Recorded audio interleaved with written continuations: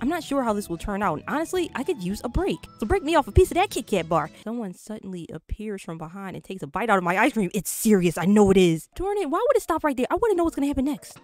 Oh, I knew it was him! I knew it was him! I knew it was you, Sirius. I knew you was lurking about. You're always lurking. Is there room for one more? You don't get to say that after taking a bite out of someone else's ice cream.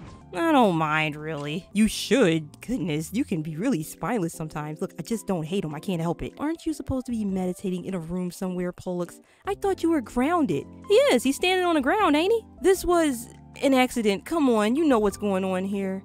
Summoner is not used to controlling powers yet, and summoning magic is impossible to resist. Right, Key? Let's be honest. No, yeah, what he said. Let's not be honest. See, this is on neither of us, especially Key. Yeah. I could pretend nothing happened for the right price, of course. Shouldn't my ice cream be enough of a price? You already ate it. Oh man, that is low. You're gonna force us to spend time with you, right? I mean, I don't mind that. Suddenly, I'm somewhere else. A burning town square lies before me, and over the sky that's slowly falling apart. Pollux, Sirius, save me! Key, what are you looking at? I was in a terrible place. Explain what I saw and what I heard. Pollux looks confused and Sirius looks intrigued. He would be. Why don't we all return to Nebula?